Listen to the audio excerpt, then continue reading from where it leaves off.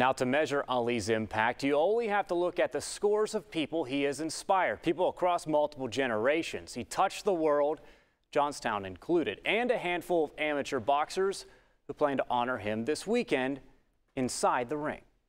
Oh, I'm so great!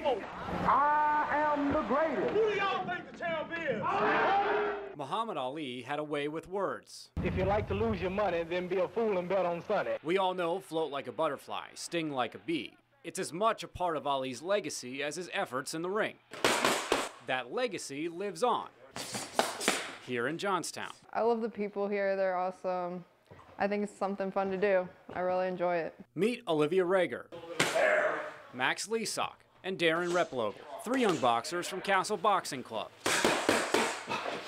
They work out of FWA Gym in downtown Johnstown under the watchful eye of Brock Cole. I just love doing it. It's something I love doing. My coaches always motivate me. I like being on yourself. Like in a team sport, sometimes it's the team that, you can do all you can do, but in boxing, it's all yourself.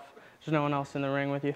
And they'll be in the ring this weekend in Kentucky. 3 fights, part of an event in Ashland, just a couple hours away from Louisville, Muhammad Ali's hometown. He had his morals, he had his guideposts, and he went after what he wanted and what he felt was right, and he stuck to it. That's how they're training these kids. Just like Ali, be yourself inside the ring. Fight your fight. Everybody says I'm a different person inside the ring than outside of the ring. He was one of the greatest fighters out there. Huge impact on the world. We don't train everybody exactly the same. We take their individuality, work with it, and build on it, and allow them to be themselves, and that's what helps them win.